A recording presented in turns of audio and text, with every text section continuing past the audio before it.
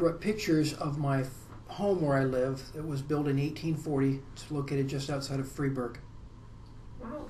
How did your family acquire this? Was it just passed down? No, it was not a family farm for us. We bought this property in 1988, but we became friends with a woman who was part of the family that owned it for many years through the late 1800s and into the 1980s.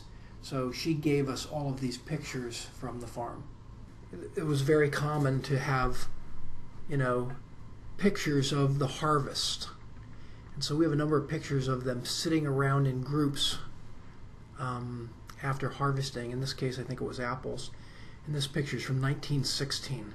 Here's a picture of the family digging in a water line to the barn in 1931. Do you have a personal favorite out of all the photos you brought? No, because there's so many that are kind of neat. Here's one of,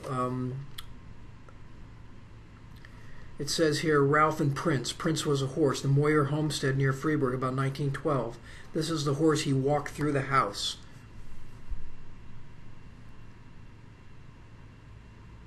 Now, who knows why he walked a horse through the house,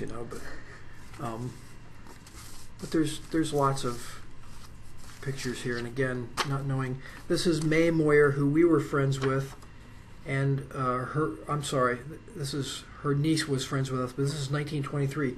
She was a school teacher in the area, and everybody knew her because she was the school teacher at a one-room schoolhouse.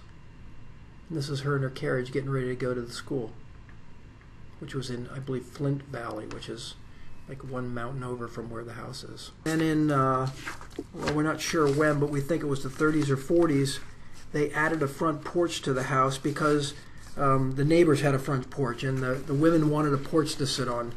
And one of the ladies that we talked to said that their favorite pastime as kids was to sit on the front porch, because that was what families did after dinner. They would gather together on the front porch and sit. So anyway, there's lots and lots of pictures here, but I don't know how many